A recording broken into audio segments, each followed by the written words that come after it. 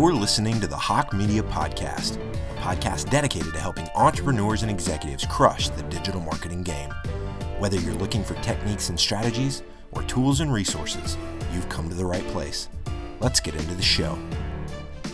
All right, you're listening to HawkeTalk. We're live here with Xavier Kochhar. How you doing, man? I'm well. Thank you so much for having me. You are a legend, man. So it's pretty cool to be on your show. No, this is super fun. It's a long time coming. So got to start it out as we always do. You know, I want to make an assumption. At 3 years old, did you have like the power suit on doing giant M&A deals for major media technology companies? Like, is that how it started? Is that where you just immediately hit the ground running out of the womb and started doing big deals? Or take me back. Like, where are you from? Let's hear about the childhood side. Yeah. No, I did not know. I mean, it's funny, and probably one of the themes that at least I have discovered in my own life is how serendipitous the path has been, and how every time I definitely thought I had a plan in life, something kind of hit me. In many cases, not at my own volition, and it sort of redirected me. And so, but looking back, it's kind of been good. So no, my origins, I did not know I was going to be doing this at all. I was from New York. I'm from New York originally. And, I'm a Yankees fan. I grew up just outside the city. And I was just a kid that honestly I've actually, believe it or not, I've become, over the years, I was a very social kid. Love to chat with everybody, love to interact with everybody, love to engage with everybody. And I feel like as the years have gone on, I've gotten less social. I've gotten less interactive. And I don't know if that's a function of age or cynicism, or maybe I'm just tired. I think it's all of the above, which happens to me too. But I also think like this whole quarantine thing highlighted that, like, as extroverted as I thought I was, I'm good. Like, as you just said, I'm sitting in a mountain cabin with my wife by ourselves in the middle of nowhere. Like, I like this. I like talking to you. I like getting on Clubhouse, all these things. But I don't necessarily need to be around 100 people all the time. It's interesting. So just outside of, you grew up outside of New York. Whereabouts? We're just outside of New York, or outside of? Originally from Rego Park, Queens, and then Fort Lee, New Jersey. Cool. And tell me about upbringing, parents. Like, what were your parents entrepreneurs? Was your dad in media and technology? Like, how did they help steer your childhood? I grew up as a first generation child of immigrant parents, and we did not come. My parents did not come here, as doctors or lawyers or anything like that. So growing up, I watched them struggle. I watched them just kind of hustle, work hard. And so it was really, I think as a young child, I actually didn't, it's so interesting. There's two interesting things that kind of, first of all, I recommend that if you can, everybody in the world should live one year of their life in New York City, or a place as richly diverse as New York City. And I don't just mean ethnically diverse, but I mean just diversity of thought. And that's also kind of another recurring theme across my life, diversity of thought. And part of the reason for that is, for a very, very long time, I actually did not even realize, diversity and inclusion has rightfully taken its kind of place both in the workforce and in our culture, in our zeitgeist, in our society. But for a very, very long time, I didn't even realize that I was a person of color, because in New York City, I didn't even know who the majority and the minorities were. So because it was all diverse like that. And similarly, I didn't really know that we were poor. And so I just thought a lot of the habits that I formed as a child were not based in, I believe that life, or our perception of life, is relative, and it's not absolute, even though metrics are absolute, but our appreciation for those are relative. So I didn't really have a relative basis for that. So, I had I had two very hardworking parents, very loving parents, and my mother worked in a hospital, and she came over here working in a hospital and as a registered dietitian for many years. In fact, she just recently retired. So I actually saw in my childhood, I saw the transition between how my immediate family, I guess, climbed out of one class, socioeconomic class to another. And it was purely based off of chutzpah. I mean, it was my dad's chutzpah. That's awesome. And so you've got a really unique sort of career in the fact that you are both an entrepreneur and sort of a corporate bigwig, which is not common. It really isn't, to have both the senior executive title at a corporation and be, truly a builder from scratch. I'm curious, like, kind of what came first? Like, so when you were a kid, were you also on entrepreneurial endeavors? Were you building little businesses as a preteen, or what was going on through your childhood? What was your focus? So I would say, I'd say that the honest answer to that is no. I was not a... the honest answer. Yeah. Why'd you do it? Well, so my true passion, and actually this does tie into the origin story if you're interested, which is back in the day, one of the hustles that my dad had, he and a friend of his owned a video store.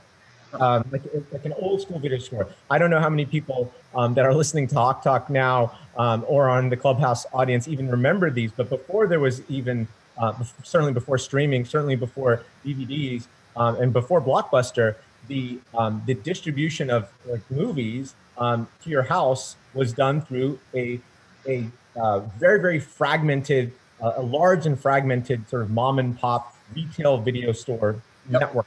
And it was almost like anybody could open one. And so my father and his very good friend, who's they've become very close family friends of ours in our family.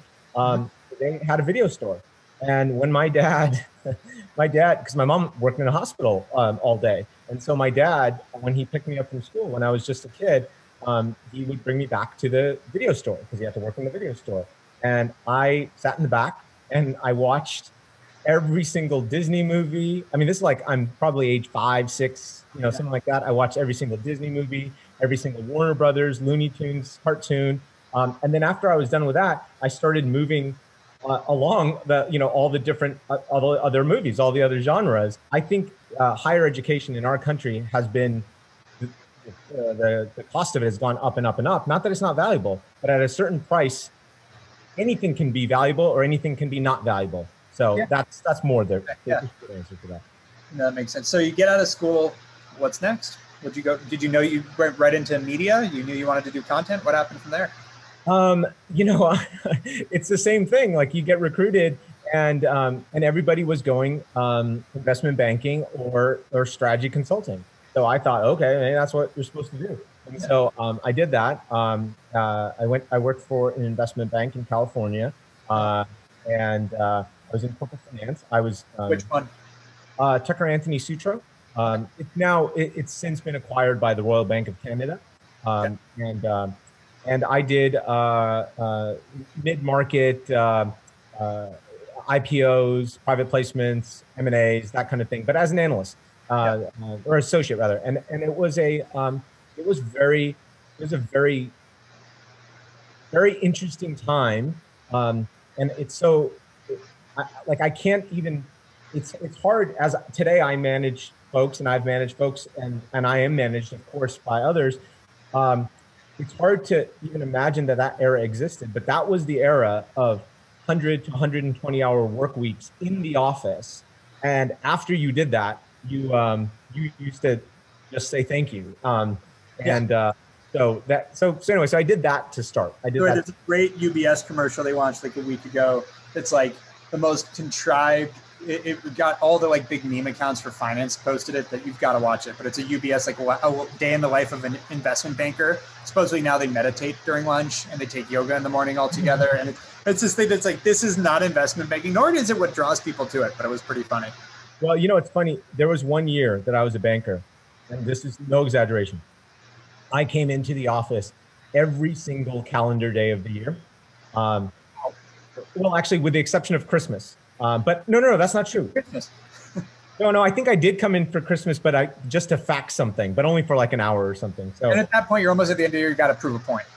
Yeah, at that point, But it's funny because I know that I have so much respect for our men and women that serve this country in the armed forces. But I can only imagine. I can only imagine when you do something that challenging, that hard, that where you have to sacrifice your entire being for, in their case for our country, but in our case, or in my case for this company, I think it's great to have done that early in my life. Yeah. Because after that, I was never afraid of hard work. I was never afraid of all-nighters. I was never afraid of problems that I didn't know how to solve. Now, to be clear, I was super afraid when it was going on, and I didn't half the time, if not most of the time, didn't know what the heck I was doing, and just kind of flew by the seat of my pants. But that's a comfort level that I think serves people. If you're comfortable being uncomfortable, you'll continue to push, continue to try things. I think that's actually a good thing. Yeah. So yeah, and look, and the other thing that's happened there is that when you are in the trenches, and I think this is the case for not just banking, but for anything, like for entrepreneurs that have a founding team, or for anything like a sports team or something. But when you give your life to something, for anything, but when you're in the trenches with somebody, you end up like, there's no better way to bond with somebody than to go through common crisis or common, in a bad way, it is the whole thesis behind hazing in the fraternity world. It's trapped together and they all bond more. It's human nature. It is what happens. Right. And so some of those people that I worked with alongside in banking are some of my closest friends today, and they've all gone on to do amazing things. And our bond stays because that time's never coming back again. Where in addition to working 100 and 120 hour weeks, and by the way, just to kind of do the math on that, I would come into the office at 8 a.m. and on a weekday go home at like 1 a.m. or 2 a.m. And that also means a good 8-10 hours on the weekends too. Yeah. And when you're doing that with somebody else, that's not going to happen again, particularly with all the efficiencies that technology and work from home. I mean, now we don't even have to go to the office. Many people don't have to. Many people do. But so yeah. No, it makes sense. So how long were you in banking for? About 2 years, 2.5 years, actually. A little more than 2.5 years. Yeah. What happened next? Well, it's funny. I got really, really lucky, and I, again, looking back on my life, I think there are these what I'll call hinge points in my life where things happened around me and to me, but not because of me. However, what I had done in my life to prepare myself, but by the way, I didn't even know, I wasn't to prepare myself necessarily for these things, but how I had prepared myself, or how others had prepared me, it's a better way to put it. That enabled me to kind of, in some cases, fall into the next opportunity, and in other cases, leap into the next opportunity. And this was one of those cases. So I had gotten, because, I sort of busted my butt and worked hard and all that kind of stuff. I'd gotten close to one of the partners at the investment bank, and he had and he took me on business development calls, which was kind of it wasn't a common thing. It wasn't a common thing for somebody at my level to be taken on business development calls, because when you're a low level guy, you're a grunt and you just do the analysis.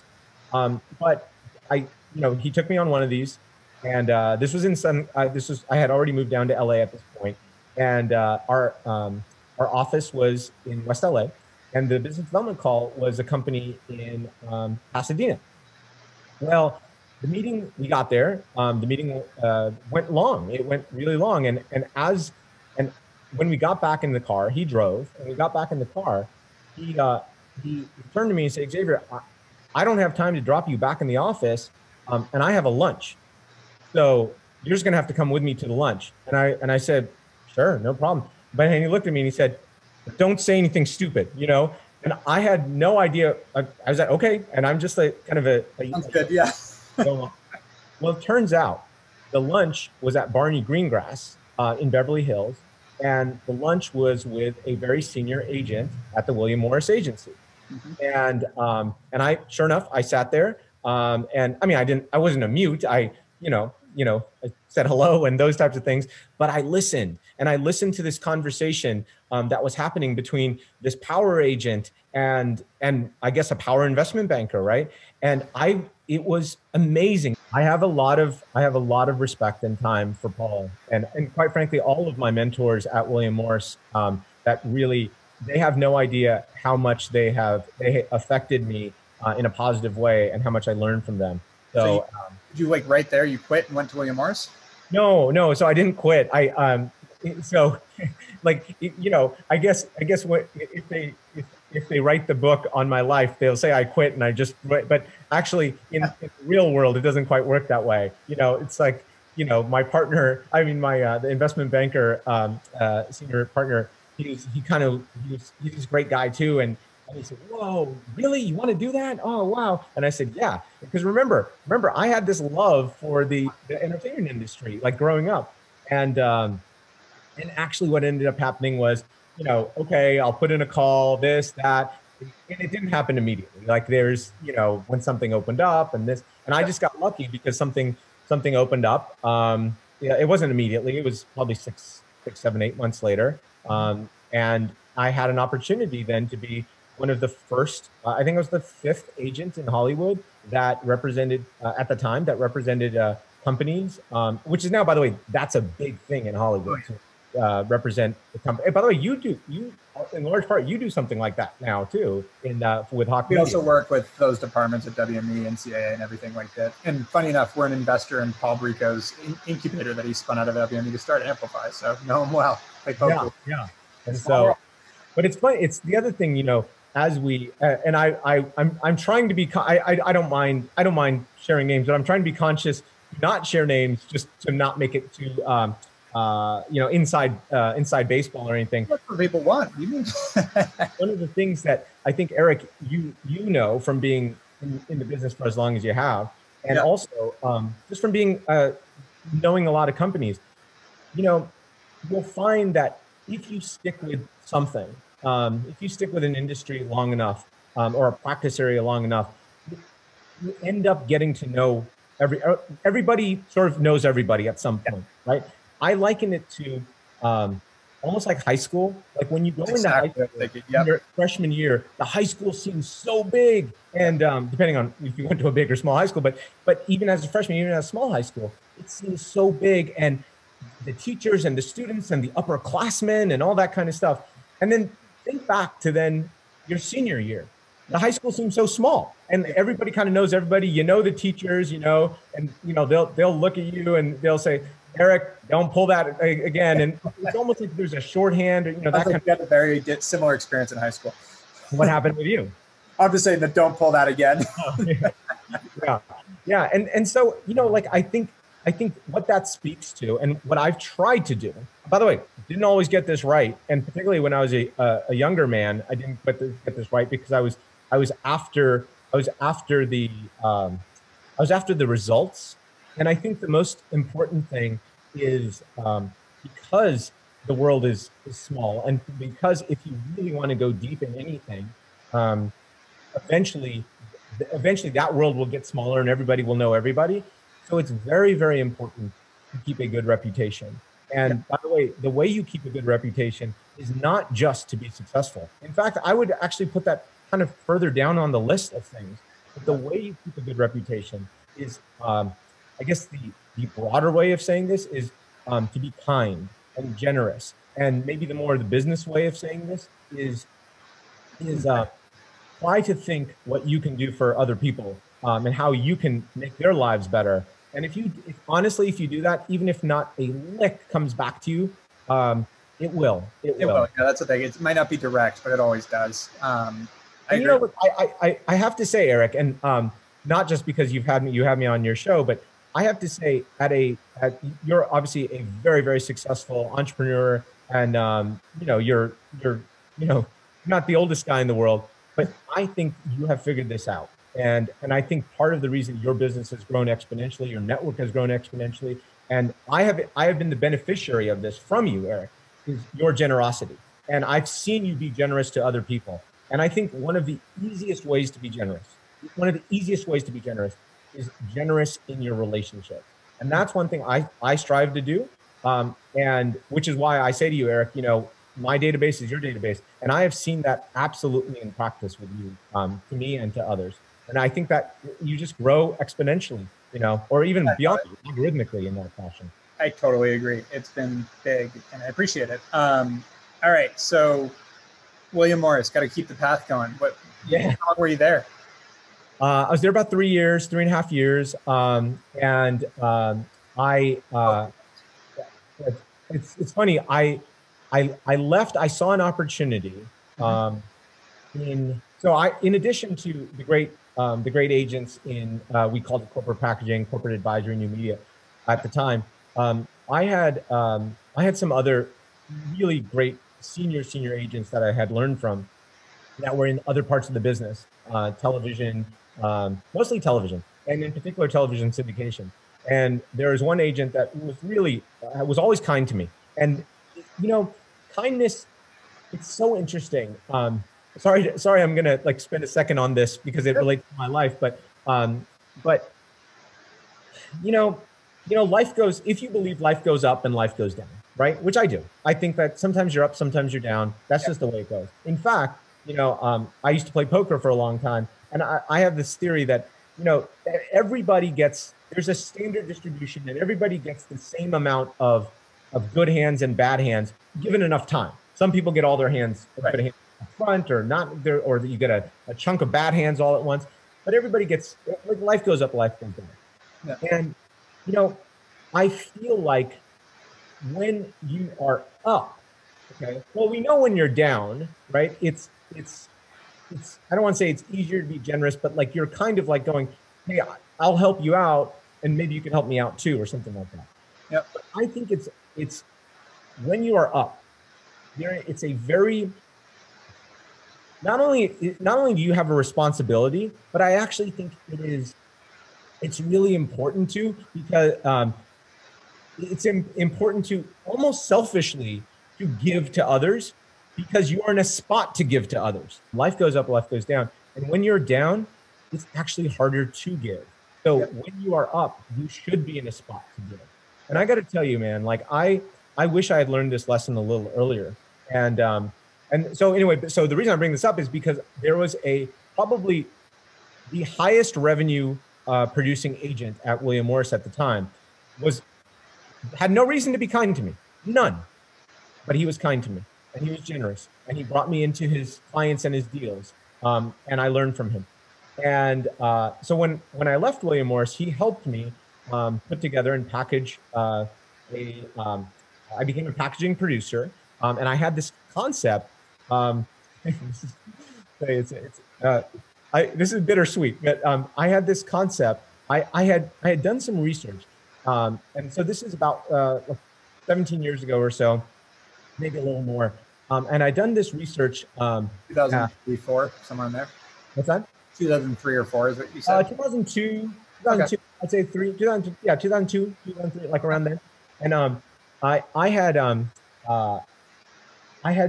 because again, I'm a media guy, content guy, and sports, right?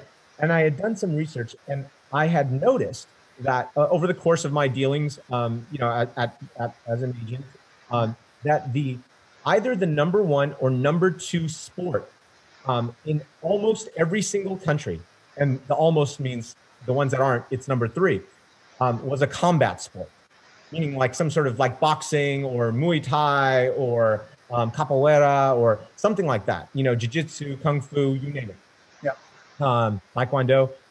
And so I had this crazy idea that I would go all over the world, and these sports associations or these leagues, I would license the rights to to using their brands and their fighters, even in some cases, license the rights to produce it would manifest itself in a television show, but produce a super league, if you will, of all different types of styles. An ultimate league. What's that? Like an ultimate league. like an ultimate league, right? But by the way, this was before then, right? Like I know the Fertitta brothers were working on something at the time, and this is also I'll tell you, this is a great lesson. There's another great lesson here about how being successful is not just about being hardworking and having the right idea and being smart and all that kind of stuff, but it's also just timing and luck, right? And I'd actually say everything I said before timing and luck, those are table stakes. Yeah, but timing and luck, you're not going to actually totally break through unless you have the timing and luck, right? And so anyway, put this together, and the idea was, I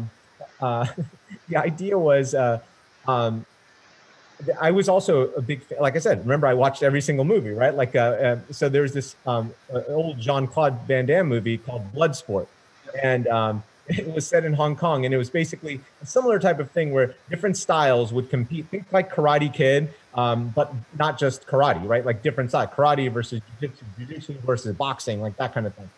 And so I had this idea of putting together this league, and I had done that. I'd acquired the rights, et cetera, and took it to the networks, and the networks. Because of the mentors that I had, I had an opportunity to go directly to the networks, and every single network told me some version of the following: "What is this thing you're pitching us? It is this fighting thing. This what are you call this? These different mixed martial arts. This will never work in this country. This only will work in third world countries. Americans will never put up with this type of violence and this type of fighting." Even though boxing was massive for 50 years. That's funny. And a couple of years later, of course, we know. And so, and anyway, I tell that story only because looking back on it, had I had partnered with somebody like a Mark Burnett, that thing, we would have gotten that thing sold, right? And what's really interesting is that I just wasn't ready in my career. And look, yes, it's $1 billion idea that I was just either too early for, or I in my own life wasn't in a spot. But it's so interesting because years later, I started working with Mark Burnett and his partner at the time, and I was just thinking, and I had become close to his partner at the time as well. And I was just thinking, wow, if I had gotten to know him just 2 or 3 years earlier, how different things would be. No, that's awesome. That's a great story, and I think it's important. Like, I see it all the time, even on Clubhouse, on all these things where I've had that idea, or I already had that idea. It's like, well, idea is a good 1% of the whole of what needs to happen. The idea is just the start and like the tiny decimal point of like what actually occurs to create a successful company, and the right partners, the right timing, the right everything comes into play. Well, and it's that thing about your reputation and your relationships, right? So we had put together well beyond just an idea. We had the lead, we had everything. Oh, fair. We didn't have the name, right? And there's certain people that have the name. And if you can get to those people, right? And if they believe in you, one of the lessons I learned early on is, even though they may take sort of the lion's share of it, particularly when you're early in your life or early in your career, I would say this. I learned this. I actually learned this from an ambassador that worked for George Bush Sr., the President George Bush Sr. He told me and a group of my friends, and when he was telling his own story, he told us all, take less so you can get more. And I honestly did not understand that at all. It made no sense to me. How can you take less? But even early on, it's okay to give up a little bit more to make whatever the idea, the company, the team, the organization, make that as successful as possible. because that will be your calling card down the line. Agreed. So what happened after William Morris? What was next? What took you away from there? You know, one of the guys when I was one of the guys that I was pitching to, because I also, it was sort of a catch-all, this group. You know, we did digital, we did technology, we represented technology companies. And pretty much back then, this was the .com 1.0 days, right? And any talent that wanted to go into the .com business, right? They kind of threw to us too. And one of the guys that I had pitched to, had taken some clients to, actor clients, producer clients, et cetera, to, was a guy that was the general manager of Go.com, which was a portal that Disney bought. Mm-hmm. And that guy's name was Kevin Mayer. Mm-hmm. I said I wasn't going to use names, but I'll use Kevin. Oh, you got it. Yeah. If you're listening, thank you also. Later, and then years later, he went to a strategy consulting firm, and he built up. He started the global practice for media entertainment, and I worked for him in that strategy. Which consulting firm? Sorry, that's called LEK Consulting. Got it. LEK, yeah. You left WME to go to LEK Consulting to work for Kevin Mayer. Yes, but in between, I did that the packaging stuff, and I actually we actually did a number of other. I'm just using that one piece of content, but we did a lot of brand integration. Like, it's funny, like a lot of these videos and a lot of the like Instagram brand integration and all that. We were doing that years and years and years ago, and so this company that I had started at the time was doing a lot of that as well. So, got it. But yeah, so they worked for Kevin. And worked for it was Kevin, but there was another senior partner there. And again, like the running theme through my career is I've gotten so damn lucky that I have been working for some amazing executives, and I would not even be halfway or even a quarter of the way of where I am today if I didn't have an opportunity to work for them. And I got to tell you something, a lot of this is dumb luck, right? Like, who knows? I could have not worked for these people, or I could have literally worked for the guy. Think about this. There were multiple partners at that investment bank. What if the partner that had taken a liking to me was someone that didn't have the relationship with William Morris? Right. I mean, I may still be a banker at this point, you know? So a lot of it is luck. So, but anyway, so then Kevin, if anybody's knows the history of the Walt Disney Company, but when Bob Iger became the CEO, I think it was back in 2005, he brought in Kevin Mayer as the new chief strategy officer, and then because of Kevin then brought me over there a little later, and I did the business development deals and corporate business development deals and strategy for the Walt Disney Company. I've heard of it. How long were you at Disney? I was also there about 2.5 years, and it was an amazing place. Again, the purview and the learnings there, because I sat in corporate, I saw how the business, I saw how all aspects of the business, all the divisions were running. And that was great learning, absolutely great learning. An incredible organization in terms of how to build a really solid one. Yeah, frankly, I would say arguably the pinnacle of media. If your dream was to work in media and entertainment, that is the pinnacle. Disney. I don't know that there's a more prominent company on the media side than that. Yeah, I mean, I have a lot of positive things to say about AT&T and Warner Media these days, but yes. Sure. I know, fair. Yeah, of course, put you on the spot there. But yeah, in terms of the content that they have now owned and created, it's some of the biggest stuff of all time. No, and also, in particular, it's so funny how life works. So we'll get to it, but I'm currently at AT&T and Warner Media. And what did I say what were the pieces of content that I initially got me down this path in the first place? It was the Disney and Looney Tunes or Warner Brothers cartoons. Right. And to find myself, 30 years later, 40 years later, maybe not quite 40, but at both of these companies in a location, in a place, in a role where I can even have even a small impact. Wow. Like that's wow. You know, it's Yeah. so cool. So, And so you learn all about how Disney operates. What's next? well, Ah. well, I mean, this is again my career is less about companies and more about people, right? And I can track it to people. And next, I got to know, and mostly because of his hustle, quite frankly, one of the best salesmen I have ever encountered in my life, one of the best hustlers, and a guy called Michael Casson. Yep. And Michael Casson at the time was he was putting together. He was very small. In fact, I seem to remember him being a one-man band at the time, and he had some contractors and some assistants and all that. But he was at the intersection. By the way, Michael Casson, for those who don't know, although I'm blown away if anybody doesn't know Michael Casson, because he is the power broker of the advertising and media space. He's the new super agent of the space. But Michael at the time had been the president of a media agency, and then he left the media agency and he just became sort of a consultant.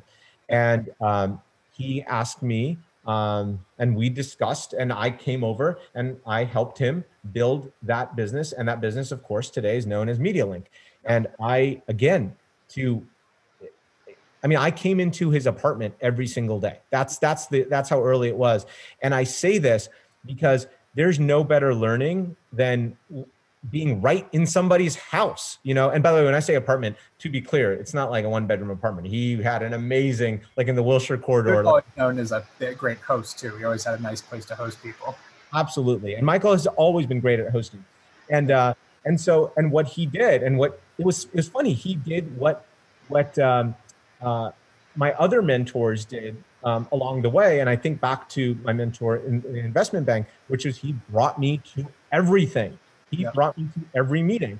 Now, listen, I'm not confused. He didn't bring me just because he was like, hey, kid, let me have you learn. I had to sit there. I had to take notes. I had to construct deal proposals and figure out deal terms. How old were you at this point? This was, I was probably early 30s. I just like, because you said, hey, kid. And, you know, with we've just gone through like investment banker, power agent, consultant, Disney's in the strategy and corporate, and you just referred to yourself as hey kid after all that. I like it. But you know what's funny is that people remember you as to the era of your life in which they knew you, in which they first were, which they first anchored and formed their opinion of you, right? They remember you as that. So even though I helped Michael build that business from the ground up, right? I also, and I have no qualms saying this, I also carried his briefcase, right? Both figuratively and literally. And, and so that's kind of the thinking behind it, is that, it's that sort of thing, and you know how it is. It's like when you get together with your college buddies, you become the same sort of, you fall into that. As a matter of fact, I take pre-COVID, I took an annual trip with some of my longtime buddies, and everybody is prominent and successful. But for some reason, whenever we go, we go and we stay in hotels. We stay in 2 and 3 people in a room, like as if we were like still 21 years old or 22 years old. So that's kind of what that is. Anchored. It's fun. And so, how long were you at MediaLink? I was at MediaLink for 7 years. So I saw that through when, again, it was just Michael and just out of the apartment. We had a little office in the Pacific Design Center, all the way through, about 120 people. Revenue had grown. Let's say it had grown about 10,000%. And we had gotten to pretty much everybody that I can imagine in Silicon Valley, on Madison Avenue, ad agencies, media agencies, the studios were either clients or we did deals with in some capacity. So, just an update on that. They sold, I believe it was $200 to $300 million recently, a couple of years ago, to Cannes Lions, the owner of Cannes Lions. And I remember going to Cannes, and I met Michael years ago, but I went to Cannes and people crack jokes about, like, you have to pay respects to Michael and the mafia. Like, they run Cannes Lion, which is, for those that don't know, the biggest advertising conference and award show of the year every year. All the big agencies, the big brands, that is the pinnacle. And Michael, without actually officially running it, ran it. And then the parent company of Cannes Lion bought MediaLink. That's right. That's right. And you know, and that's, it made me feel very, very happy. And for everybody, for the entire team, a lot of the team that, you know, I had helped build, and especially for Michael, because Michael, it's just such a case of, I mean, it started from nothing, you know, like this power broker, this super agent, some people even call him a mob boss. And if he's Tony Soprano, I'd say I was like the nephew, Christopher, right? Wasn't the son. He had his family, but I for many years there, I was very, very close, and I had that type of relationship with him. Awesome. So we have a few more minutes. I want to make sure we get. So, is that when you left to start your tech business? Yes. After that, because I had seen so many opportunities throughout. Right, like so many. Because we work with everybody, including the Silicon Valley VCs, including enabling technologies, startups, and I saw an opportunity in structured data, and in particular, I saw an opportunity in video personalization. And so I left MediaLink, raised some capital. At the time, again, timing. You know, at the time I raised capital, the markets were very, very. Some would say frothy, but I just say positive. You know, and also people had gotten to know me, and I had at the time done a lot for the companies, the portfolio companies of many VCs. So raising capital, I got very lucky. It was relatively easy to raise capital, and so I raised capital, and we built a structured data company, and that we used the technologies we built to create a video personalization engine. And that video personalization engine, for those that don't know, it's making sure the right video on over-the-top platforms, streaming companies, that right video, the technology behind how that right video is not necessarily served, but how it's offered up from a recommendation, discovery, search standpoint.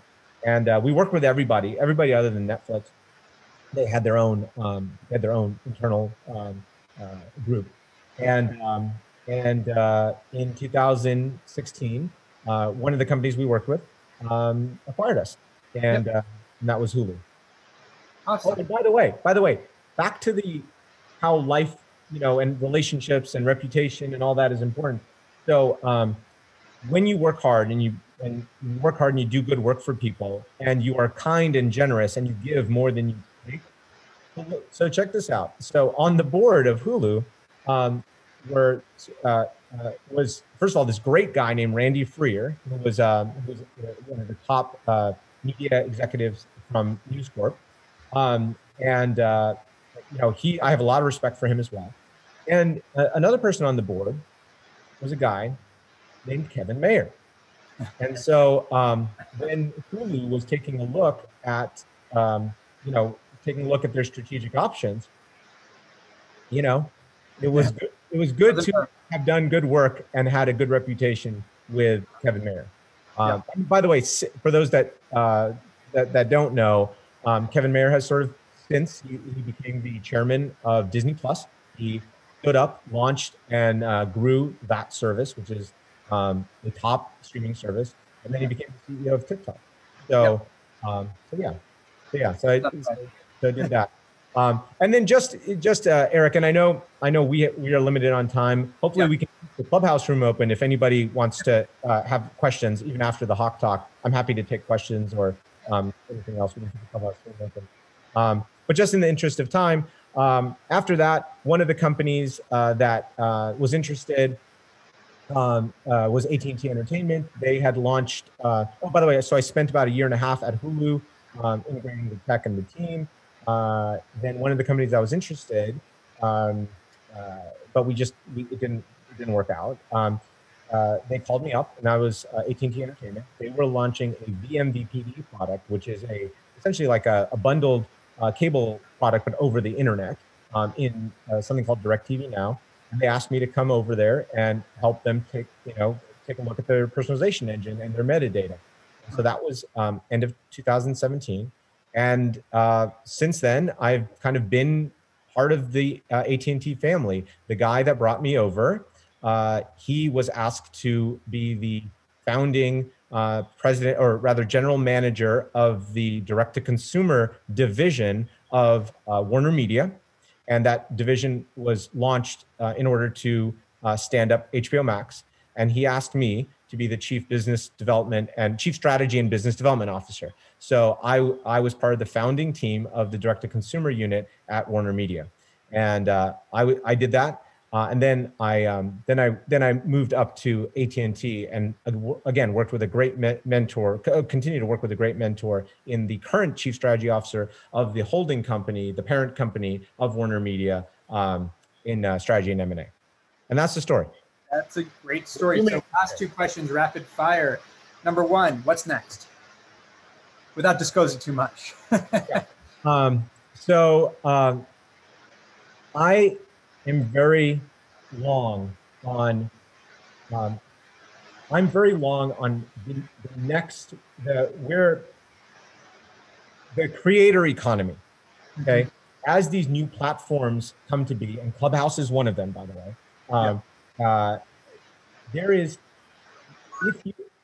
people can create content very easily on these platforms, but as long as you're on these platforms, the monetization of that content and how you make money on the platform will necessarily and always be controlled by the platforms themselves. In other words, they could flip a switch and shut down monetization, change ad splits, you name it, right?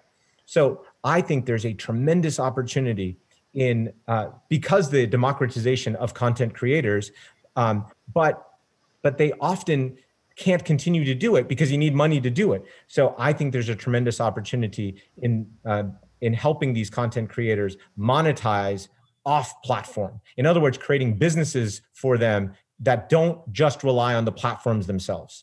Yep, 100%. All right, one sentence, last question. What would be one thing you would tell people if they're looking to achieve their dreams? You got to do it. You got to be in media and at the highest level. Someone else that's, whether it's watching movies or figuring out a completely different thing, what's one piece of advice to achieve your dream? So many things to say, but the one sentence I would say is be kind, be generous, and take less so you can get more. Amen. Thank you, Xavier. It's been awesome to have you on HawkeTalk. This was great. Awesome story. That's awesome. I'll stick around in the Clubhouse room if anyone has any questions. And thank you, Erik. And thank you for embodying those three things that I just said. Appreciate you. All right. We'll talk soon. I'll see you on Clubhouse. All right. You've been listening to the Hawke Media Podcast. To ensure that you never miss an episode, make sure to subscribe to the show in iTunes or your favorite podcast player. Thank you so much for listening. Until next time.